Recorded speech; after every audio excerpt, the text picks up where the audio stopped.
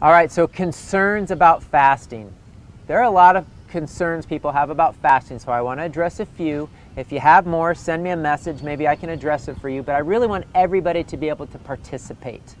So here's some of the concerns of fasting. One is, I work a lot, I'll be weak, I won't be able to fast because I have a busy schedule, I do manual labor. Well, I do have an option as part of the cleanse if you watch the food video about how you can do some healthy fats, some olives, some olive oil, some avocado. I mean, they're technically fruit anyway, right? And you can do maybe a little plant-based protein, and that can easily sustain you through any kind of a cleanse. I mean, that's just really a good, clean, healthy diet.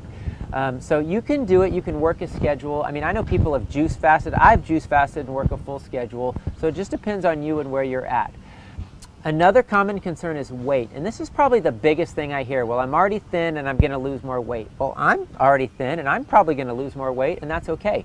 I always tell people you have to focus on your health, not on your weight. Focus on your health, not on your weight. I mean, we have this medical system where they're looking at numbers and percentiles and freaking parents out because their child's in the 5th percentile or whatever that means. I mean, we have health issues. And one of the reasons people are thin is because they have malabsorption, they can't absorb nutrients, they got all kinds of congestion, toxicity issues going on. You're not going to get healthy by eating lots of carbohydrates and bread and ice cream. And I seriously know doctors, I have people who have told me that their doctors told them to eat ice cream every night so they can gain weight. I mean, what have we come to with no understanding of the human body?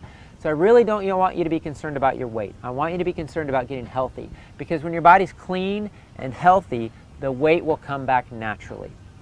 Another concern people have about fasting is, how am I going to get my protein? How am I going to get my calcium? I'm just going to be honest with you, you don't need to worry about it. Fruits and vegetables have amino acids. That's what your body really needs and it really uses. I mean, look at gorillas and chimpanzees and all kinds of other animals out in nature. They don't eat animal meat and they still have super strong muscles. And so we can get lots of nutrients from plants, and you can actually live for a long time without protein. Your body will not, this is a myth about fasting, your body will not use proteins and eat away your muscle like it's commonly heard. Your body will burn up sugars, it'll burn up fat before it would even attempt to have to eat away muscle. Now that is starvation. We're not starving, we're fasting, we're cleansing. There's a huge difference. So you don't need to worry about protein, especially during a 30-day or a 3-month cleanse. This is a 3-month challenge. You don't have to worry about protein. Now if you want, you can take amino acids, Perfect Aminos. A great product. You can get plant-based amino acids. If you really feel like you need protein for XYZ reasons, take a plant-based protein like the Vega protein. So that's a good thing to do. Another concern is the calcium. I think that whole thing came about because of the American Dairy Association saying, oh my gosh, you need calcium. Like, if you don't drink milk, you won't have strong bones and your children won't grow. I mean, what a great advertising campaign they did. You certainly do not need dairy at all for any reason whatsoever. That's just kind of a myth perpetuated by the American Dairy Association. You get plants from, calcium, I'm sorry, from plants. I mean, that's how it's always been. We get all of our minerals, all of our nutrients from plants. God told us in Genesis 1:29 to eat all seed-bearing plants, and those shall be your food. And if that was to be our food, then obviously He's going to take care of all of the needs of the body in the area of vitamins and minerals. So I hope that helped you with a couple of the concerns, or what I call obstacles, that people have from cleansing and fasting. And again, if you have more, let me know. We'll try to address them. Oh, one more concern about fasting that I almost forgot, which is one of the biggest ones next to weight that I hear a lot, the concern over weight loss, is blood sugars. Blood sugars. I can't fast because of my blood sugars. If I skip a meal, I get weak, I get tired, I get dizzy, I'm starving. I believe, my opinion, but this is what I've seen, is that people with adrenal fatigue and hormonal imbalances, and people that have malabsorption and don't digest and process and absorb nutrients properly and have pancreas issues, they struggle with having to eat all the time. They struggle with blood sugar imbalances because we're designed to be resilient. There's normally in history times of feast and famine, and people would go long periods of time without eating. And if you can't go a few hours without eating, that should be a signal to you that something's wrong.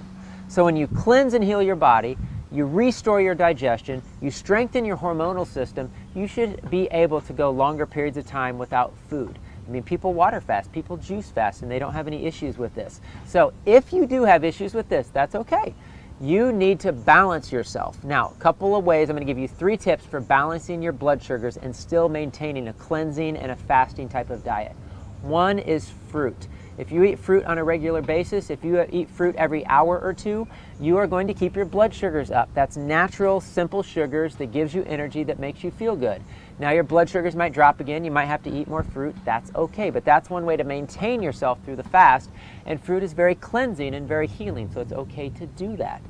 A second tip is fats.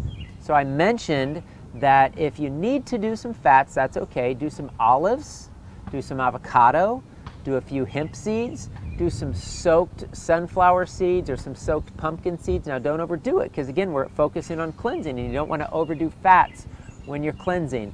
But that will really help balance and maintain your blood sugars by getting a few healthy fats in there. A little quarter of an avocado in a smoothie will get you for a few hours related to blood sugars. The third tip is protein. Now we're not going to do animal protein when we're cleansing and fasting. So you can do plant protein.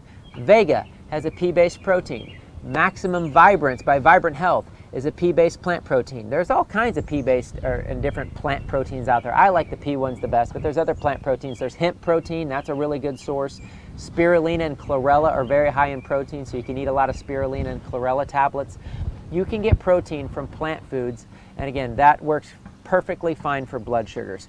So I don't want people to have any reason not to be able to cleanse, fast, heal, and get better, because most people know they need it, and a lot of people have struggled with it because of the blood sugars in their past. So those are all the reasons, all the obstacles and stumbling blocks that people have that I know of, that I can think of right now, to cleansing. And so I want you to be able to do this with us. I want you to be set free. I want you to find healing, and I want you to encounter God in the process. If there's any others, please let me know. God bless.